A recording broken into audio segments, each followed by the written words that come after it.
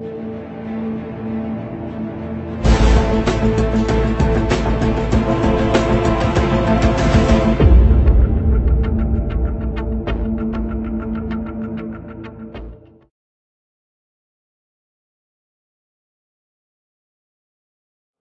what we're trying to do here is to talk about that which is true.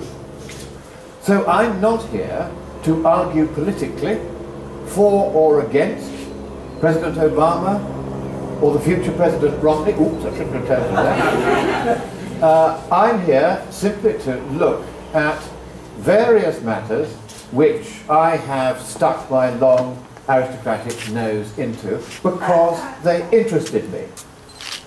And one of these is the question whether the President of the United States is the President of the United States.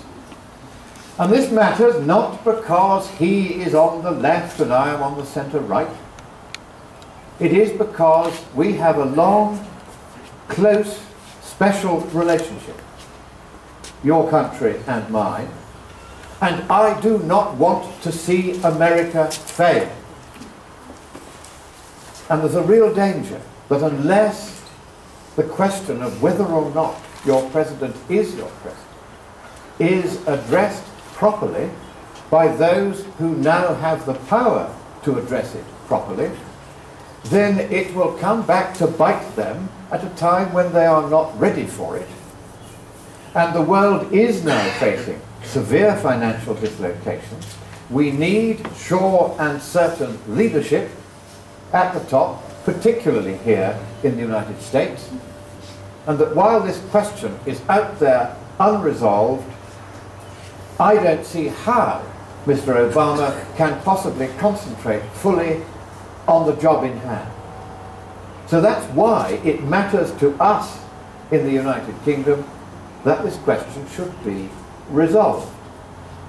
Now, supposing you wanted to see the birth certificate of the Queen of England, or the Prime Minister, or the Leader of the Opposition, would you have to go down on bended knee to Mr. Onaka, or anyone else for that matter? No. In Britain, all certificates of birth, of marriage, and of death are matters of public record. And all you have to do is go into the Public Record Office, pay your £10 or whatever it is, and you can have the copy of the birth certificate of anybody you want, without restriction. And I must say that in the land of the free, I find it puzzling that the birth certificate of your president is a state secret. Because if I were the president, worrying about this issue, and how do I know he's worried about it? Because in 2008 he released his short form birth certificate, and in 2012 he issued, 2011 I should say, he issued his long form birth certificate, of all places, on the White House website. He is plainly worried by this issue. The Department of Health in Hawaii, which keeps the state secrets, which are the birth records of Hawaii, they are fed up with this issue because people from all over America are getting in touch and saying, we want copies of this certificate, why won't you let it be publicly available? So these two, the Department of Health and your president, have a common interest, surely, in putting this matter firmly and forever to bed. And let's pretend for a moment that the birth certificate of your president is genuine.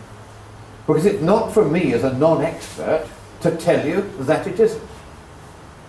But if it is genuine, then the Department of Health in Hawaii will know that, and the president will know that, and therefore they could and should and surely would do the one thing that is entirely, totally, blindingly obvious. They would open up the original book of records to forensic inspection by experts chosen by both of your political parties. They would say, come and look. You can check whether the number of the birth certificate is in sequence. You can take a small sample from the corner of the paper to check its date.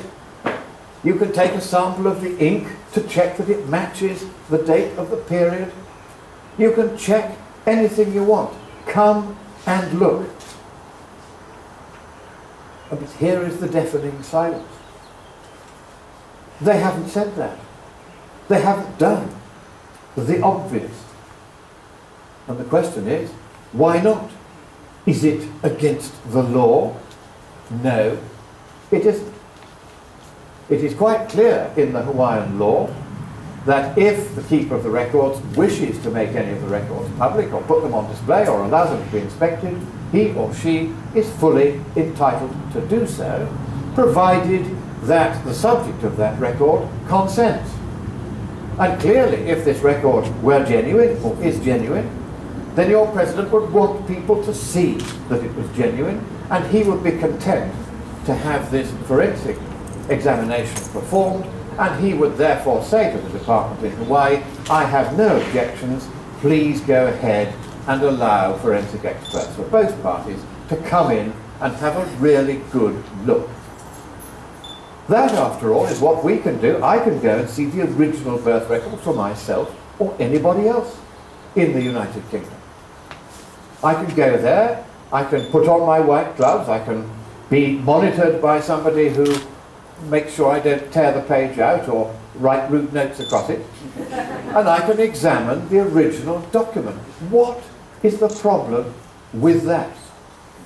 And yet one of the things that happened in one of the cases about this is that the brother of a girl who was born the same day as President Obama and died the following day, when he asked the court in Hawaii whether he could have a copy of the long-form birth certificate for his sister, to which Hawaiian law specifically entitles him, he was told no by the court, because the Deputy Attorney General for Hawaii said, we can't have people looking at the records, that might damage them. Well, hello, surely the whole purpose of looking at records, keeping records, is so that they can be looked at. And so, to me, coming from a country where we have a tradition of freedom, and where these public records are just that, public, it is remarkably puzzling how difficult it is for you to have sight of records which, to us, would be literally an open book.